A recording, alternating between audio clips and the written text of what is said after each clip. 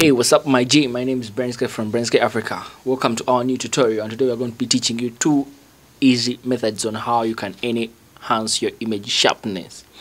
So we're going to be working on two images, and this will be our image number 2 and this will be image number 1. So in our image number 1 we'll be learning about the normal retouching of the high sharpness, and in image number 2 we'll go for method number 2. So in image number 1, what basically I will do is I'll make a new background copy, or you can use Ctrl J simply, and then I will move to my brightness / contrast adjustment, and I put down the contrast. After that I will move to my filter and look for high pass. I'll move my radius at around 9 to 10, whatever. So basically what this does, it sharpens the ranges or edges in an image, not entirely the image, but where are definitely ranges.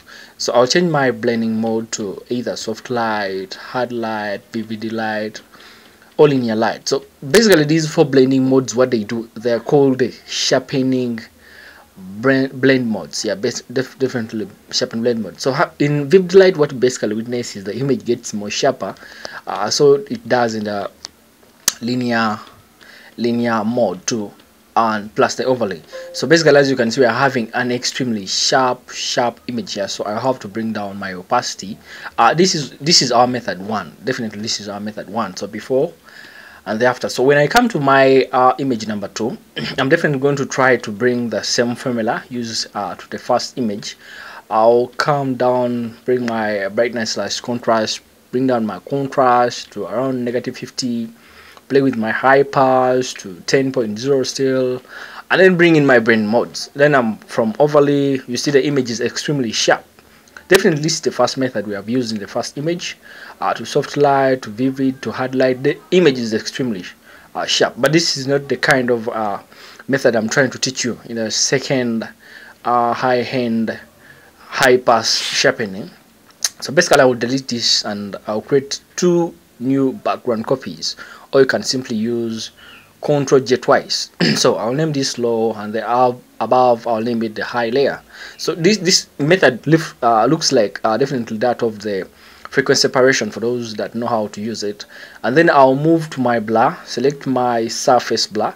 So we're having a radius and a threshold. So what basically the threshold means here, or identifies, it identifies the smoothness I need in that skin plus the radius. So I'll move to my apply image and select my lower layer, and then I'll change my blending to either add or subtract. So you must keep in mind that the scale and the offset must match to blend this.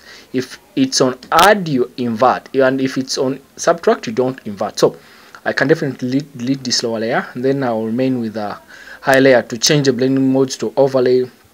As you can see, there is a difference between this and that. So this is basically where we used putting down the brightness / contrast layer, and then we are having different type of sharpness, which is extremely more sharp.